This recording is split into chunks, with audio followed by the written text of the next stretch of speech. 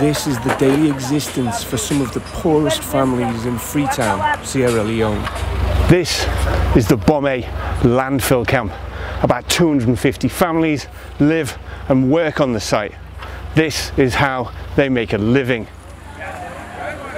Generations have mined the toxic waste site of Bomé, a suburb of this West African capital, selling the plastic, glass and metal to traders in neighbouring Guinea. A 1 kilogram bag of plastic dug from the filth will earn them just 50 cents. The stench of 60 years of waste lies in the landfill, but it provides much needed work and a living space in one of West Africa's fastest growing cities. Freetown is a mass of haphazard urban sprawl with immense pressure on habitable living space.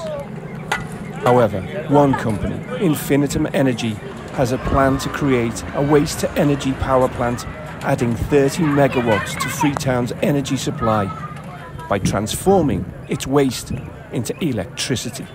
The company will redevelop the neighbouring Color Town refuse site, home to more than 2,000 desperate people.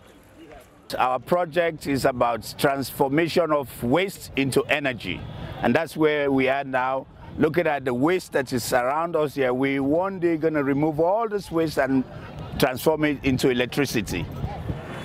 The project is eagerly anticipated by residents at Color, having seen its population swell with an influx of people who fled its rural areas during the Civil War.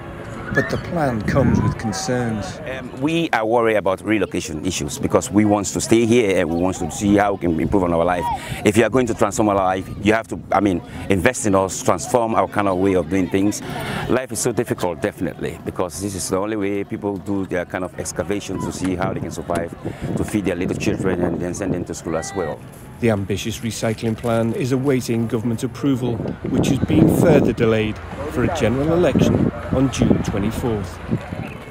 If the recycling plan does not get the go-ahead, Freetown's dump site residents will see it as a wasted opportunity.